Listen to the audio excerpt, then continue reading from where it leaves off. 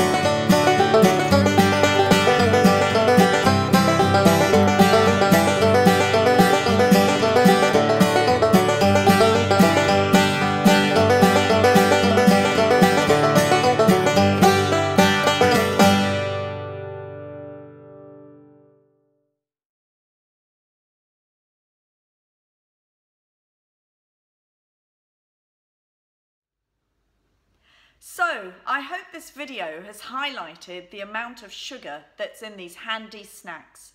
They're not as healthy as we think they are, and too much sugar is bad for your teeth and bad for your body. Think about substituting these sugary snacks with things such as hummus and breadsticks, carrot sticks, rice cakes, corn cakes, pita crisps, air-dried crisps, savoury biscuits such as cream crackers and water biscuits. All of these things are great to have. Even a ham sandwich or a Marmite sandwich is a good snack. They don't have to have sugary snacks all the time. So look after your teeth and you'll look after your body as well. Check out my other videos on my YouTube channel for more dentistry tips and help. And you can look at my website www.selinasufrazdentist.com. Take care and bye.